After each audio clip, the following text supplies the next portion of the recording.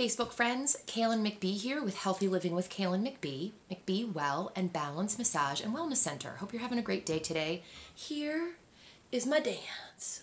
Dance, dance, dance. All right, so wanted to share some information that a fellow practitioner brought up yesterday during a women's networking event that's held with the Newington Chamber of Commerce.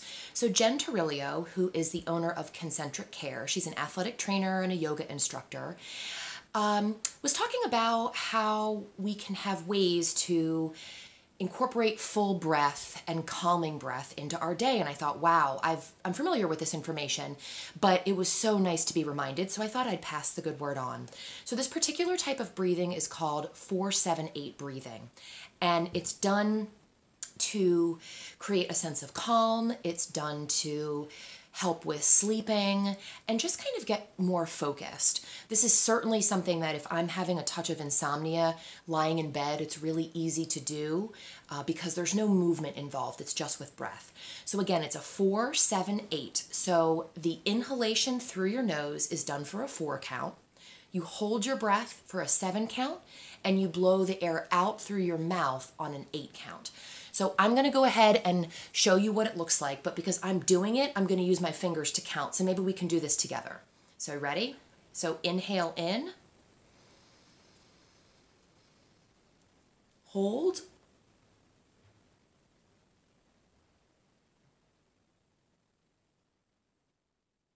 out.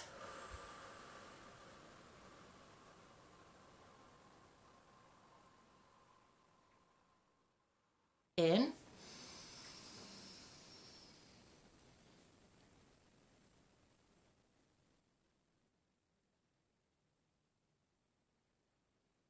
out.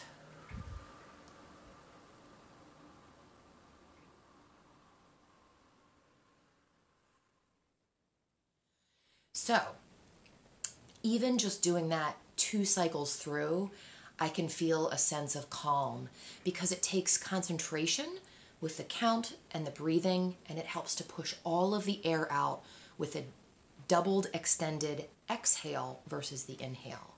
So hopefully that is a tip or a trick that you can use to help to calm anxiety, help with insomnia, and it was a great way to share what other professionals in our industry are spreading the word on good content. So thanks again, Jen. Great to see you and all the other ladies at the Newington Chamber yesterday, and make it a great day, everybody. Kaylin McBee with Balance Massage and Wellness Center.